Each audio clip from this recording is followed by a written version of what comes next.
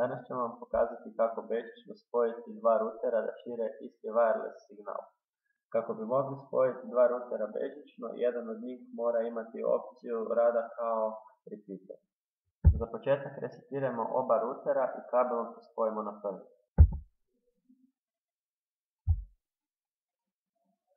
Pošto je prvi ruter spojen na internet, kada uključite vaš web preglednik,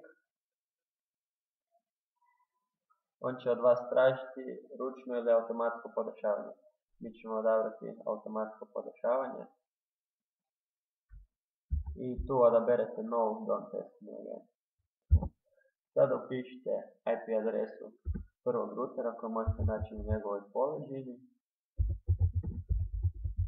Upišite IP adresu, pritisnite Enter, ruter će vas tražiti da se logirate u njega.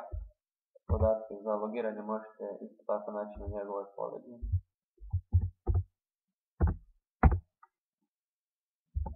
Odemo u General Setup, provjerimo je li firewall isključen, kao što vidimo je. Zatim odemo pod Wireless, podesili njegove poslove. Odemo pod Basic Settings, tu odaberemo željeni SSID, neka bude Skola. I zatim željeni kanal, primjerice 3, stisnemo Apply, još jednom Apply. Zatim odemo u Security Settings, postaviti enkripciju, najbolje odabrati VPA2 enkripciju i pišete željeni password.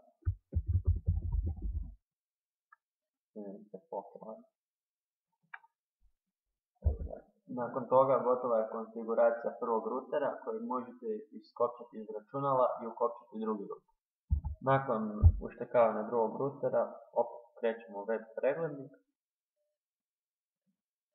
Ovaj put ovu poruku možemo zanemariti jer ruter nije spojen na internet i samo upisujemo njegovu defaultnu IP adresu i ulogiramo se u ruter. Prvo odemo u General Setup pod LAN, tu promijenimo IP adresu, možemo odabrati bilo koju, samo da je ovaj zadnji broj do 255 i isključimo DHCP server.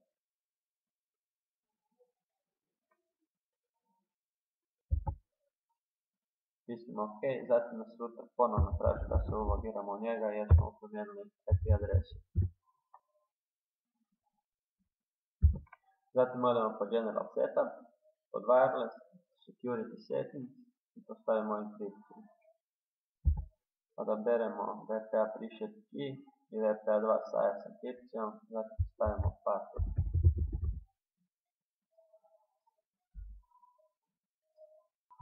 Potom odemo u Basic Settings gdje ima najviše posla.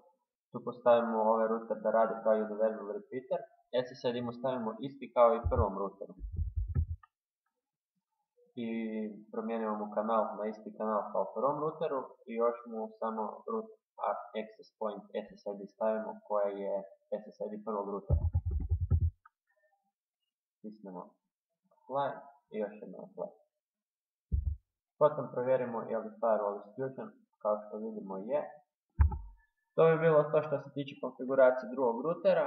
Nakon što smo završili s konfiguracijom, drugi ruter se automatski povezao s prvim ruterom. Kao što vidite imamo internet access. Još ako ištekamo žicu, možemo se i povezati preko wirelessa. Evo opet imamo internet.